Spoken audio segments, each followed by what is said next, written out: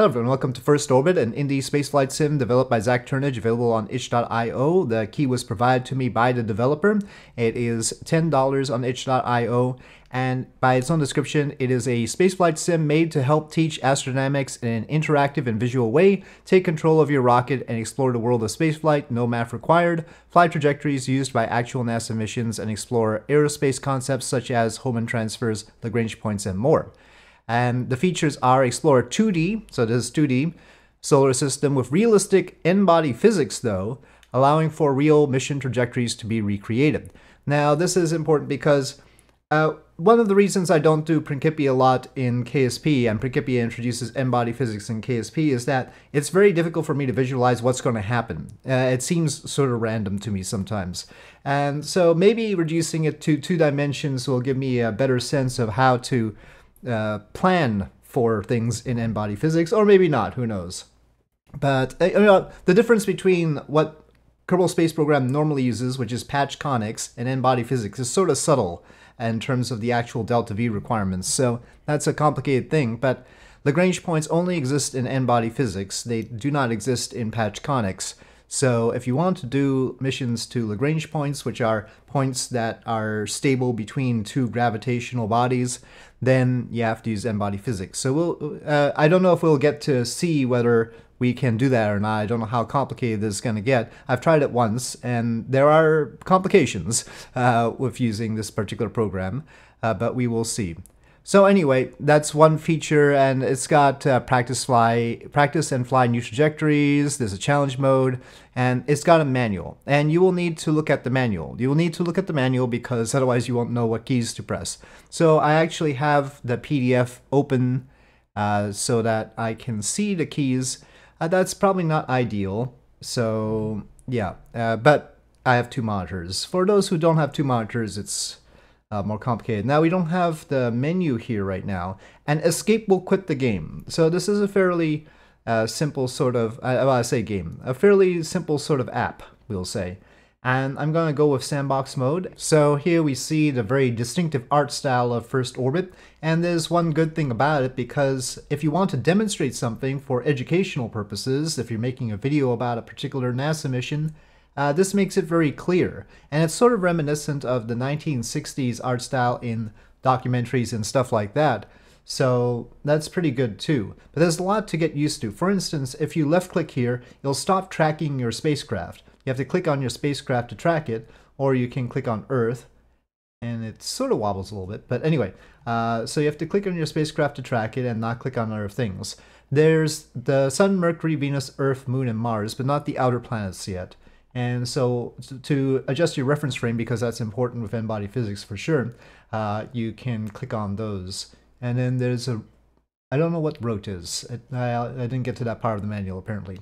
So in order to throttle up, you press A, throttle down is Z, and there are a lot of other keys to remember. And when you press E, you thrust, but if you let go of E, you stop thrusting, and that can happen. And then you automatically restart. It's fairly simple. So we'll throttle up again and try to get to orbit. F is to turn clockwise, S is to turn counterclockwise, but you might want to pitch up. Remember your pitch programs. Infinite ignitions. Okay. No atmosphere though. So that's good. So we'll just coast to apoapsis here. They don't give you the apoapsis or periapsis numbers, and every orbit is sort of polarish. And, you know, Eurasia doesn't exist. Or we have a glimmer of it there, but anyway. Okay, we're in orbit, that's fine. Alright, so we'll try to get to the moon, shall we? Now we can't plot maneuvers like that, but, you know, it's supposed to be simple and approachable and everything. So T increases the time warp rate. You can see the plot time, the warp time up there. Plot time is different. I'll explain that in a sec. So in order to get to the moon, we want to hit the moon like over here-ish. So we'll start burning, well, right around here-ish will be good. So E. Okay, so the plot time is to extend this line, because otherwise it won't show. And then past a certain point, it stops updating unless you're not thrusting anymore, which is sort of irritating. We want it to update constantly, would be ideal. Okay, well that's too far. But I'm gonna hold R, or no, let me just tap R. Are we getting bent by the moon there? Not really. Okay, so probably we need to go retrograde this way and maybe throttle down a bit to fine-tune things. So Z to throttle down. Okay, now we're clearly getting bent by the moon. You can see it's coming to a very definite turn there. We'll just go over to the moon and see what happens. So T to increase the warp time.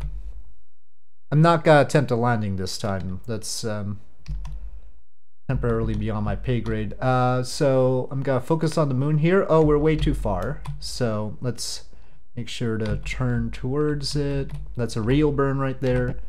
And sort of puff it like that. Again, thank goodness for infinite ignitions. Thank goodness for infinite ignitions, but we're going to proceed like this.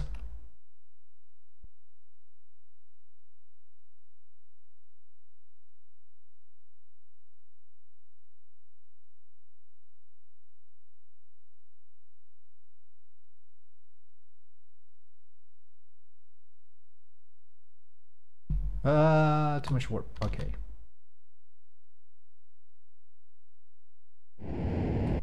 And the fact that it doesn't update the orbit constantly is somewhat complicated. We require quite a lot of ignitions like this. But alright, we're in orbit around the moon and we need to return. We can't plot the return as such, but I sort of know when to do it. And so as a teaching aid, well, you'll have to have a teacher. You'll have to have somebody explaining what to do, because none of this is intuitive. You know, you're not going to be able to figure out how to get to the moon and back that easily just by looking at it or trying things out randomly. Probably that's not going to be so easy, yeah. And as we break orbit here, you can see that it's doing n-body things. Otherwise, the lunar orbit wouldn't be changing like this if it wasn't for n-body physics. So, okay. But we want Earth frame right now. Let's see what's happening. Okay, well that's a nice return to the Earth. Okay. So obviously I've played this already, and on one of the previous tries, one of my mistakes was once again forgetting that the orbit doesn't update while we're applying thrust in this case. So I ended up crashing into the surface of the Earth. So this time I will not do that. I will properly puff the thrust as necessary. I don't know why Earth is sort of changing shape a little bit there. Okay, well, I want to be retrograde. Good thing it doesn't keep track of my fuel. This would be horrendous efficiency. Okay, well, maybe I should try to land. I don't know. I'll probably die though. I mean, I don't even have a reference for how fast I'm going here.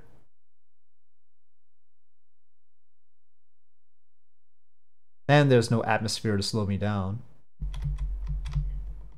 Okay.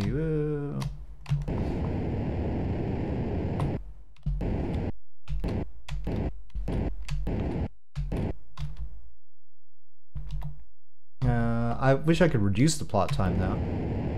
It's probably a way. No. No.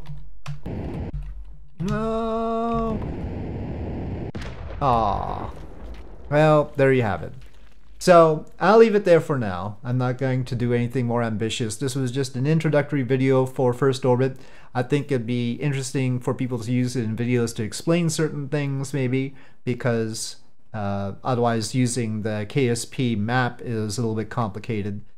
And n-body physics we need to play around with. That I haven't explored fully yet here. It does have the limitation that we only have certain bodies to work with. But I also sort of think that if somebody was doing a tutorial on basic orbital mechanics, they could explain a few things like this. It could be cute to actually do Kerbal Space Program tutorials with this, just to explain a few things, because again, KSP map is not always ideal for that. So anyway, with those thoughts, I'll say thank you for watching. I hope you enjoyed this video. If you did, please do press like. If you have any comments or suggestions, please leave them in the comment section below, and I'll see you next time.